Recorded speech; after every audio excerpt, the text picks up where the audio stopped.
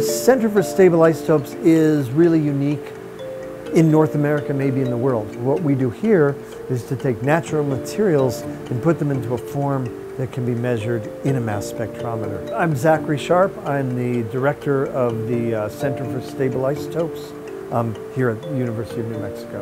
All of the gadgets that you see around here are the complicated interface to take something that we find in nature and to allow us to actually make the measurements we're trying to make.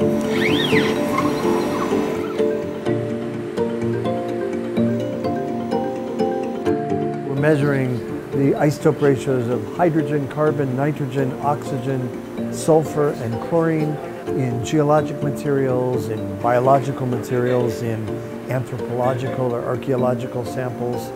The isotopic compositions of these phases tells us something about how they formed or where they came from, or the temperatures of formation.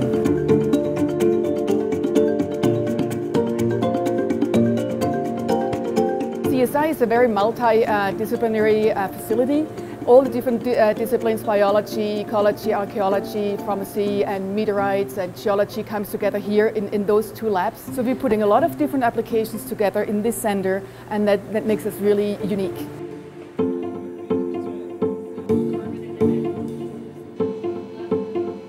The nice thing is not only do we serve dozens of graduate students, but there's an equal number of undergraduates who are doing their senior honors thesis here, and we're able to hire undergraduates to do the dirty work and to get their hands right into the thick of things and to make some of these measurements, and then they get a sense of what it's like to do science.